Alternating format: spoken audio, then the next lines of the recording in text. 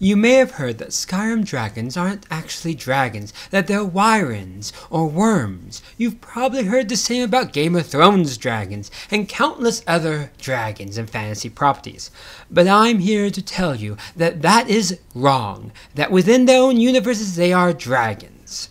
If we look at the Elder Scrolls universe, the depiction of dragons we have are the dragons in Skyrim and the dragons in Elder Scrolls Online, which look like that. That's how dragons look like in that universe. That is what dragons are there. Though it is true that in Oblivion we did have statues that did depict 6-limbed dragons, aka 4 legs and 2 wings, and now we have the 2-legged, 2-winged variant. But within that universe, they can look how they want to look. Same with Game of Thrones. In the Game of Thrones universe, dragons have 2 legs and 2 wings, which I have to say is a more logical body layout than having 6 limbs with 4 legs and 2 wings, with where are you putting the muscles for those wings? So that is more logical. But where does this whole Wyvern dragon argument come from? Well, you see, there was a Welsh word, which is Wyvern, which is the old Welsh word for dragon.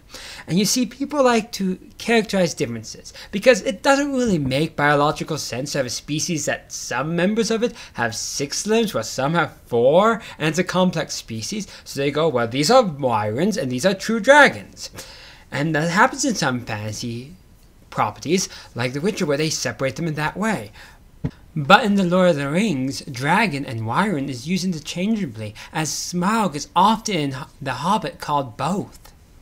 But it's not always that straightforward, and come on, no one's argued about Asian dragons who don't even have wings and sometimes lack legs. So why are we arguing that way? Now it is true, if we look at defining from our own world, it is complex in that way. But within every fictional world, how they define something in their fictional world, that is how that thing is. That's how it fits in that world. Now, it doesn't mean it always makes sense in our own. Like and subscribe.